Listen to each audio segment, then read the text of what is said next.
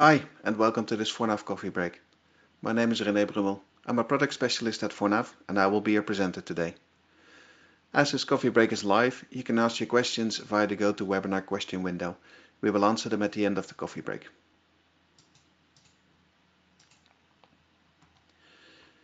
Today, we're going to add position numbers to your Business Central sales documents. To demonstrate adding position numbers to your sales documents, we will make changes to the sales template from the Fornav customizable report pack. We will use JavaScript to calculate and display the position numbers per sales line. The technique we will demonstrate today are valid for any Fornav report in any extension.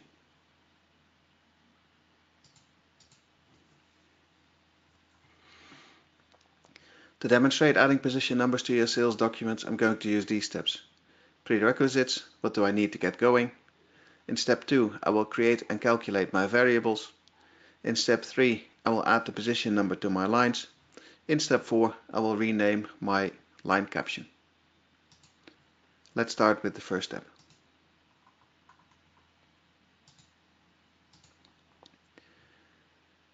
Today I will be adding position numbers in the Business Central on-premise Docker installation with the Business Central 2021 Wave 1 release. I've installed the Fornav customizable report pack and I have executed the step-by-step wizard from the assisted setup to get started. Of course, everything I do today is also available on the Business Central cloud environment. I also have the Fornav Designer installed on my PC. The Fornav Designer can be downloaded from the Fornav website.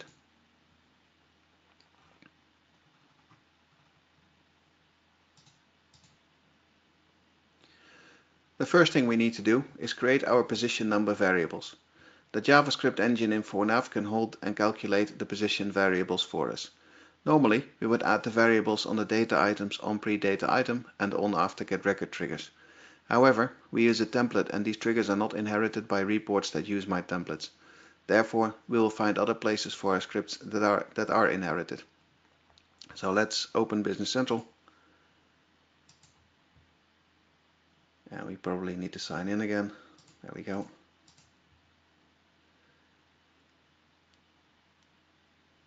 So from the Fornav reports list, I will open the Fornav sales template because we'll want to make the changes on the template and make sure they are inherited on all of our sales documents. And the first thing I need to do is create a variable to hold my position number. And normally I would create that variable inside my line on pre-data item. Only the trouble is that these two triggers, the on pre-data item and on after get record, are great to store position numbers, but they're not inherited on the reports that use this template. So that will mean that I would have to write this JavaScript on all of the reports. It's not a big deal, but I prefer to make all of my changes on the template. So what I'm going to do instead is use some other JavaScript triggers. And the first one I will use is I will create a new text box and I'll place it outside of my report margins. There we go. And inside this text box I'm going to declare a new variable. So what I will do is say var pos is 0. Normally in JavaScript you don't need to assign a default value to a variable. Only in this case I want to automatically increment this position number. And to do that, I need to assign it a default starting value. So that's going to be 0. I'm going to make this one, the text I'm going to make red. And that's just so I know it's there and I know it's not something I want to display, but it is something that I need in order to calculate my position. So that's declaring the position variable. So now we can use the position variable inside the header and the lines somewhere. The second step is to increment the position number when my line is not a command line.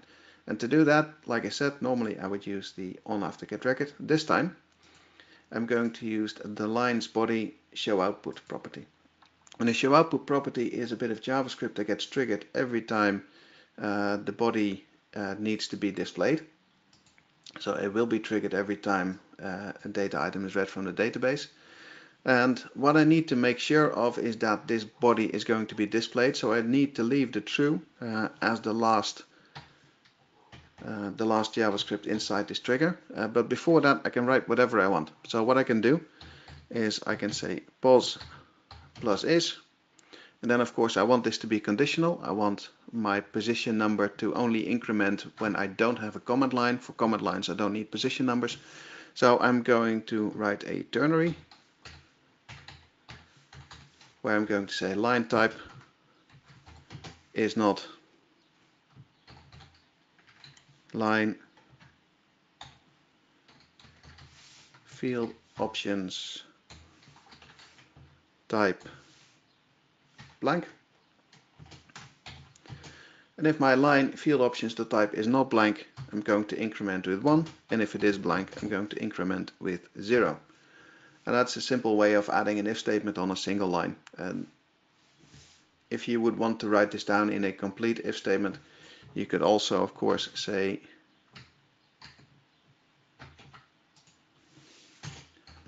if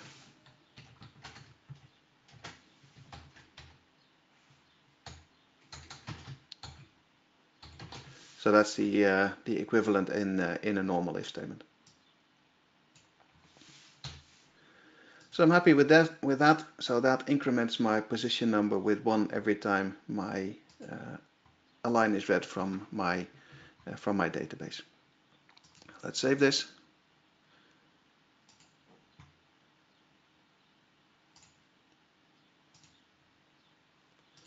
So now we have the values for our position numbers. We can add a column in our lines and in our lines header and body sections. So of course I want to display my position variable, and to display the position variable I want to display it in front of my lines. So I'm going to simply say insert a cell, and the first one I'm going to need a caption that can be translated. So I will use the line dot field captions dot line number. Line number is typically not used as a caption, so I can use the line number as a caption for my position number.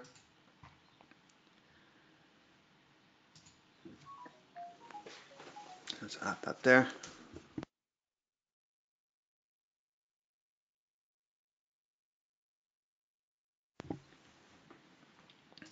Then I'm going to need to add my position number to my body line as well. So once again I'm going to insert a cell, and inside that cell as a source expression I can simply use my JavaScript variable. So simply say pos, and these are underlined. 4NAV says it doesn't recognize them because I haven't declared these in a normal place. If I would have declared this in the on-pre data item, it wouldn't say there is a problem. However, these JavaScript variables are global all over the 4NAV report. So if I declare it in the header, I can use it in the lines, no problem. So that's the position number. Let's center that as well. Let's make these yellow so we can see what's going on, and preview. And I've posted a sales invoice with a number of comment lines so we can test and demonstrate.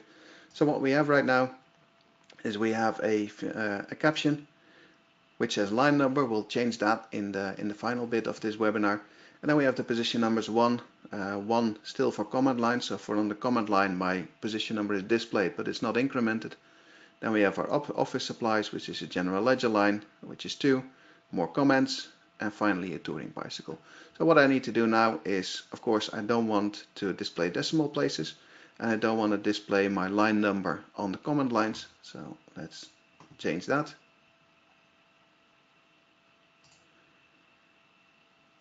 So to disable the decimal places, what I can do is work with the format string and a number without decimal places. I can simply use the hash as the format string. And for the show output, for my position number, of course I don't want to display this. I only want to display this when my type is not a command line. So once again, line dot type is not line dot field options dot type dot blank. There we go. So my position number is now only displayed when the line is not a command line. Let's save this and preview.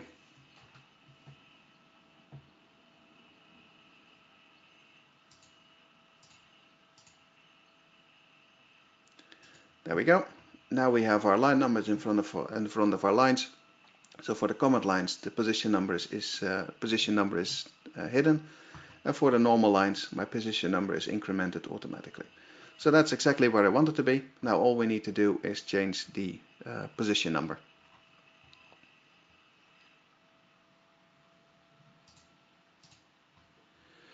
So finally, we can set the header caption to pos, and we will use the 4nav language for this. And I use the 4nav language instead of a normal variable or field inside the 4nav report, because of course I want to be able to change it and to translate it to different captions. If I were to say right here, use just a plain text to write pos, then of course that will never be translated if I wanted to print my report in a different language. So 4nav language.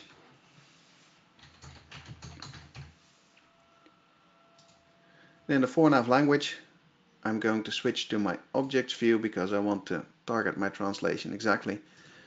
And I will use the English language code because we do these coffee breaks in English. This works in every language that you can imagine.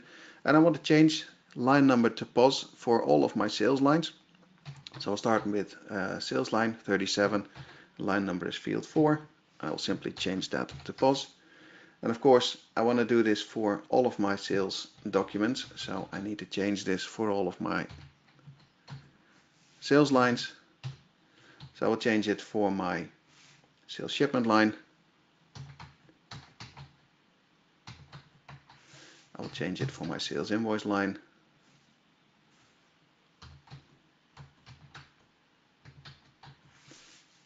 And I will change it for my sales credit memo line. There you go. So that swaps the line number caption from line number to pos. And you can of course do that for all of the other languages that you want your report to print in. I'm happy with English for so far. So let's refresh my page and see if my sales template now works the way I want it to. And it does. So on my sales template now I have my pos column with my position numbers.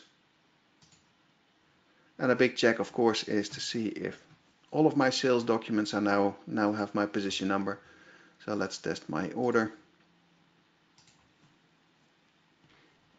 So on the order I have a position number now.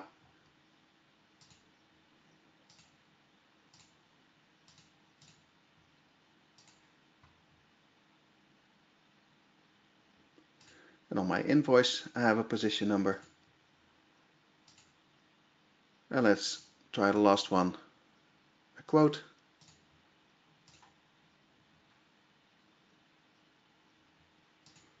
There we go. On the quote we also have the position number exactly the way we want it.